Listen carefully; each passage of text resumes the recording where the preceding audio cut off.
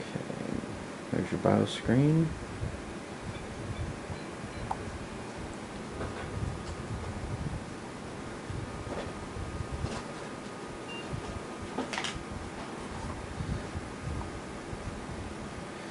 Here we go. Alright, the timer was at 36:44 on the camera when starting Windows appeared.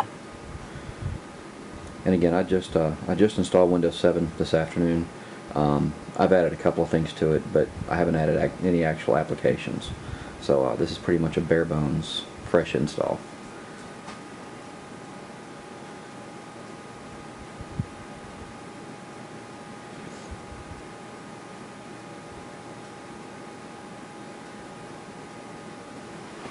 And it's asking for my password.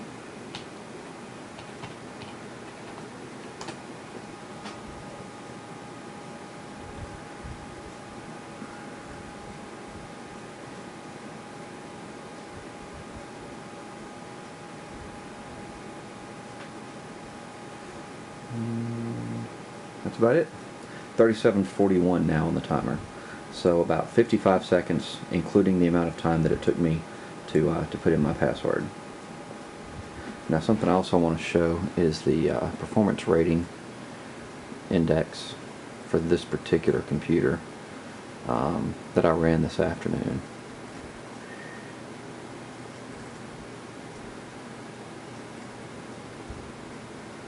Overall, it's a 1.0 because this computer has terrible video. It's a built-in video card. But you can see the scores here. Calculations per second, 3.8. RAM, 4.5. 1.0 for both video tests. And then on the hard drive, 5.4. So there's the ratings on that one. Alright, let's go to the Mac side now. Okay. Here's VirtualBox on the Mac. This is an iMac, 20-inch iMac, 2.16 gigahertz Core 2 Duo. I've got 4 gigs of RAM in it. The system can only see 3, so it's actually a 3 gig machine. You can see here I've assigned 2 gigs base memory to my Windows 7 virtual machine, which is the same as the other computer. 64 gigs of video memory, or 64 megs rather, of video memory, which is more than that other one has, although it doesn't really make a difference. So let's go ahead and start this up.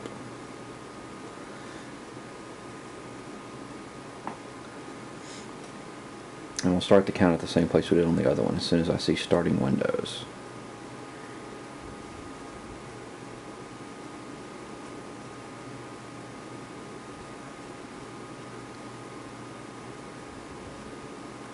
Alright, that's 39:39 on the camera.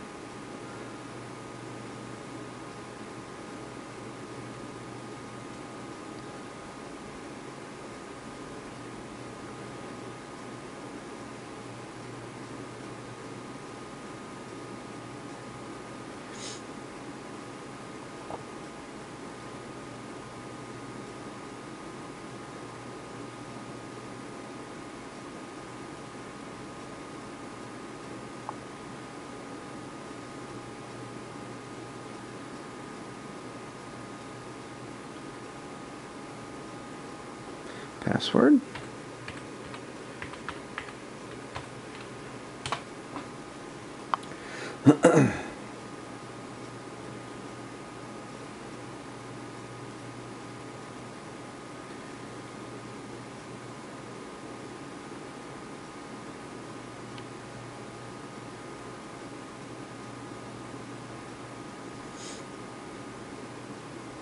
Wait for the spinning to stop. There we go. 40:48.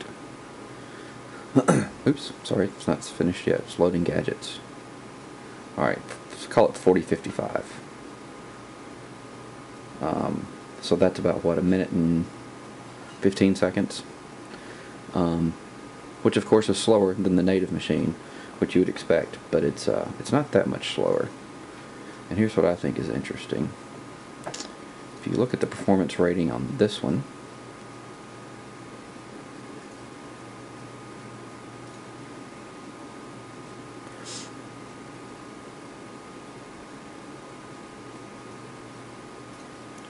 Again, the index is 1.0 because of the video.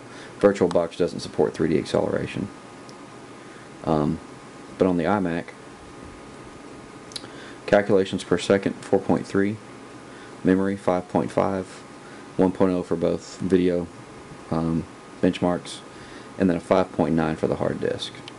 So these scores are actually better than on the other machine, which you would expect, I guess, because it is a dual processor system.